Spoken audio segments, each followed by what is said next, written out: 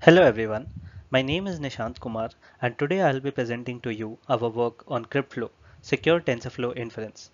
This is joint work with Mayank Rathee, Nishant Chandran, Divya Gupta, Aseem Rastogi and Rahul Sharma, all from Microsoft Research India. The problem that we are trying to solve over here is that of secure machine learning inference. Consider a hospital that has a proprietary machine learning model for respiratory diseases and a user who has his medical data and who is interested in using the machine learning model to do inference on his medical data.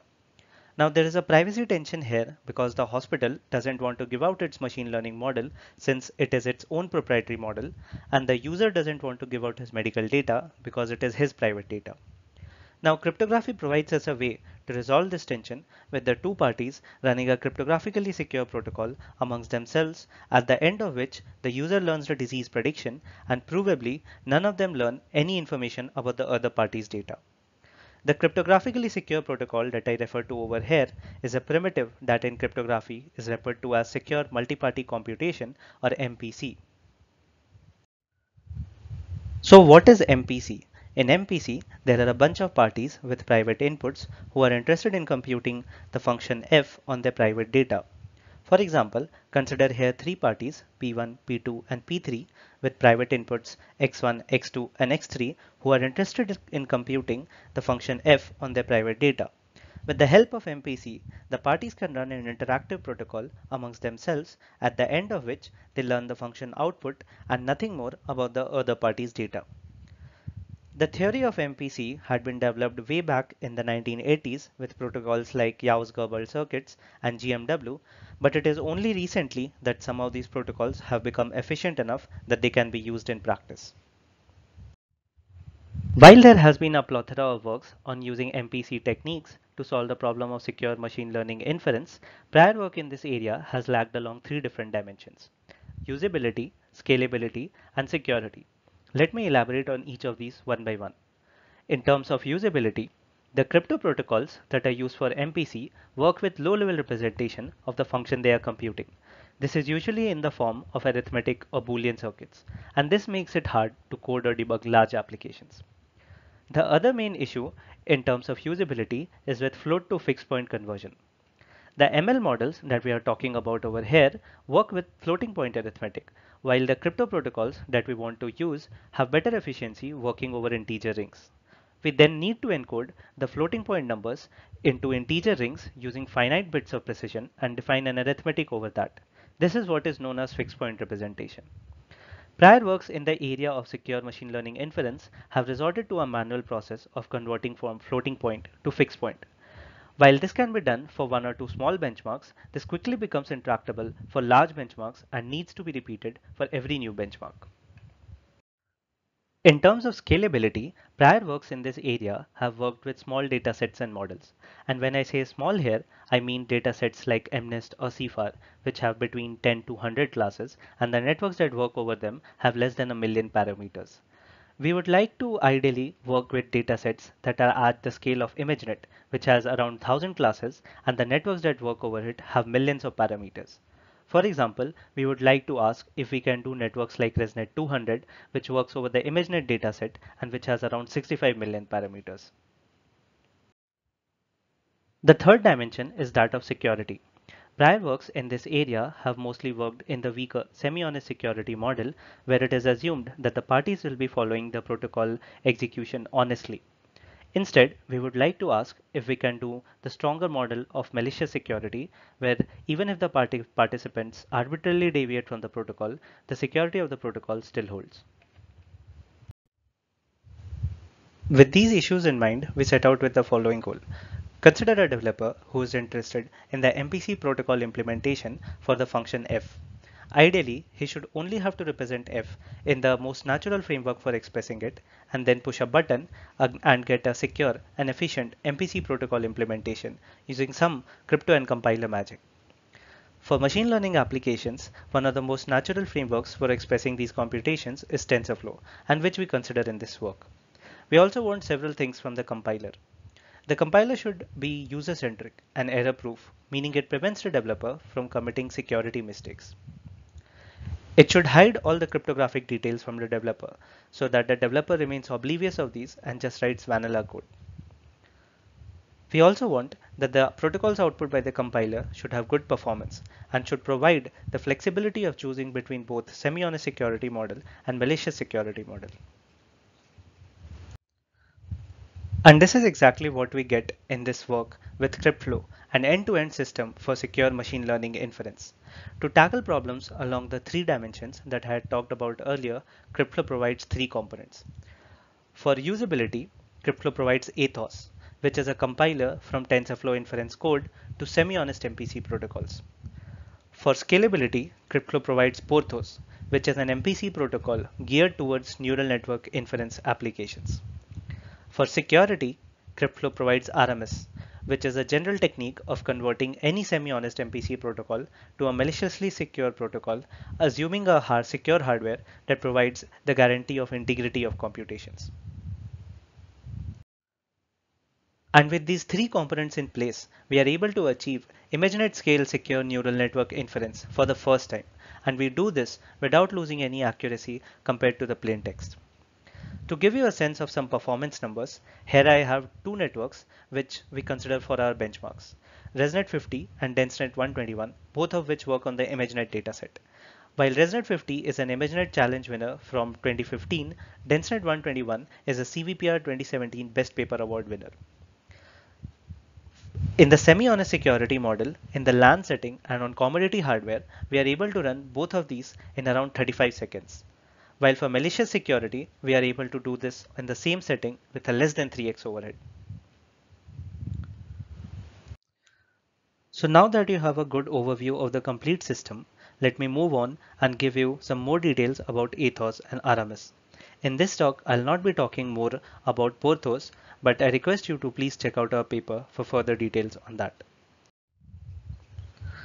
So recall that Athos is a compiler from TensorFlow Inference code to MPC protocol implementations.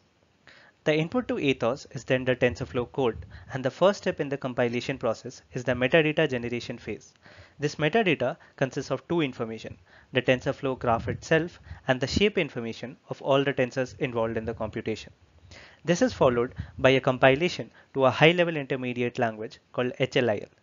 HLIL consists of a sequence of function calls and with support for floating point tensors. For example, consider logistic regression and consider this small snippet of code written in TensorFlow that performs that. Here you see a W times X plus B being performed and an argmax over that to get the prediction. The metadata for this TensorFlow code would then look like this.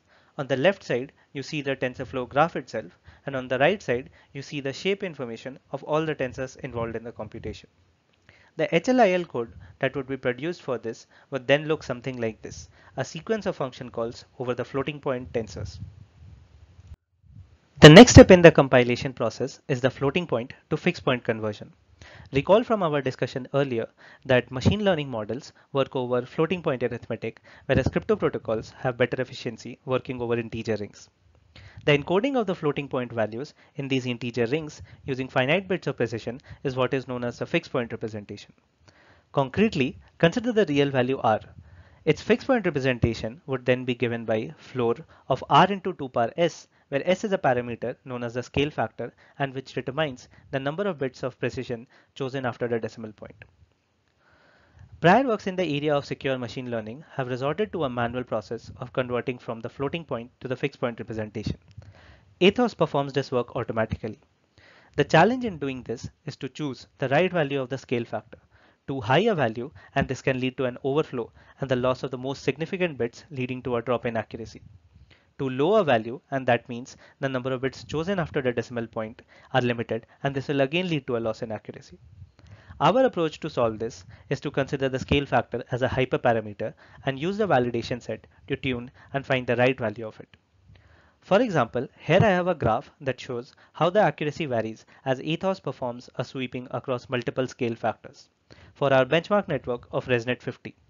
The constant line at the top that you see is the floating point accuracy of 76.47. As Athos performs a sweeping across the scale factors, it finds that at scale factor equal to 12, the accuracy peaks and is equal to 76.45. It then performs the conversion, taking s is equal to 12. Once the floating point to fixed point conversion is performed, Athos compiles HLIL to a low-level intermediate language called LLIL. This is a C-like imperative language for expressing the computation. The logistic regression example that I had shown earlier would then look like this in LLIL, assuming Athos chose a scale factor of 15 for performing the conversion. The design of LLIL is modular with an interface for plugging in different crypto backends. The observation here is that TensorFlow operations can be divided into two categories: non-data manipulating operations and data manipulating ones. Non-data manipulating operations are TensorFlow operations like squeeze, pad, transpose, etc., which move the data around without actually changing any existing value. Data manipulating operations, on the other hand, consists of operations like matrix multiplication, ReLU, pooling operations, etc., which change the value of the incoming tensors and perform an operation over them. To reduce the load on the crypto backend, Athos provides an LLIL library which takes care of all the non-data manipulating operations. The crypto backend then only has to implement the data manipulating operations, which are far fewer in number than all the operations that are supported by TensorFlow. To demonstrate the modularity of LLIL, we currently have two backends implemented into it, ABY and Porthos. ABY is a two-party backend from NDSS 2015, while Porthos is our own three-party backend. The final step is then the compilation of LLIL to the crypto backend of choice. And that completes the compilation by Athos to the MPC protocol. The design choice of having two intermediate languages, HLIL and LLIL, allows us to perform various standard data flow and compiler optimizations. Please check out our paper for more details on this. Finally, we note that for our benchmark networks with all the compiler optimizations, our compilation times remain within a reasonable 40 seconds. So that was Athos. Now let's move on and talk about Aramis. Recall from earlier that MPC protocols can have two levels of security. Either the weaker semi-honest security, where it is assumed that the protocol participants will be following the protocol honestly, or the stronger model of malicious security, where it is assumed that the participants can arbitrarily deviate from the protocol. The approaches to get malicious security can then be divided into two categories: crypto-based or hardware-based. Crypto-based approaches to MPC design cryptographic protocols for the same, and in practice, for semi-honest security, they are able to get reasonable performance. But for malicious security, while specific techniques for specific protocols can have reasonable overhead, generic techniques that work over arbitrary protocols are very expensive and have a large overhead. In the hardware-based approach, consider two users, Alice and Bob, with inputs x and y, who are interested in computing the function f of x, y. Consider another user named Charlie, who has support for secure hardware like Intel SGX. The secure hardware provides two guarantees, a confidentiality guarantee and an integrity guarantee. The confidentiality guarantee makes sure that the runtime data remains secret, and the integrity guarantee makes sure that the code or data cannot be altered. Alice and Bob can then send their inputs x and y to Charlie, who computes the function f of x, y inside the secure hardware and sends the output back to Alice and Bob. While such hardware-based approaches are faster than crypto-based approaches, these typically suffer from side channel attacks. For example, foreshadow, meltdown, and plundervolt, which is another work appearing in this symposium, are attacks against Intel SGX. This is where Aramis comes in and tries to combine the two approaches. As we have seen, crypto-based approaches have reasonable performance for semi-honest secure MPC protocols, whereas hardware-based approaches suffer from attacks that break the integrity and confidentiality guarantees. We then assume a secure hardware that only provides an integrity guarantee and combine this with the semi-honest secure protocols to get Aramis. With a combination of these two techniques, Aramis is able to get malicious security from any semi-honest secure protocol, assuming a minimally secure hardware that only provides the integrity guarantees. Let me elaborate now on how exactly Aramis combines the two approaches to get malicious security. Our starting point is a semi-honest secure protocol, and what we desire is a maliciously secure protocol. Recall that In semi-honest security, it is assumed that the participants in the protocol will be following the protocol honestly, whereas in maliciously secure protocol, the participants can arbitrarily deviate from the protocol. If then there were a mechanism by which we could force the parties to follow the protocol specification, then we could convert the semi-honest protocol to a maliciously secure protocol. This is where we use the secure hardware providing integrity guarantees and use it to ensure that the parties are doing a faithful execution of the protocol. I refer you to our paper for more details on exactly how this is done, but at a high level, all the participants in the protocol run a secure hardware and in initial phase establish trust of the code running inside the hardware by a process called attestation. They then run the semi-honest secure protocol, but with messages that are signed by the secure hardware, providing integrity guarantees.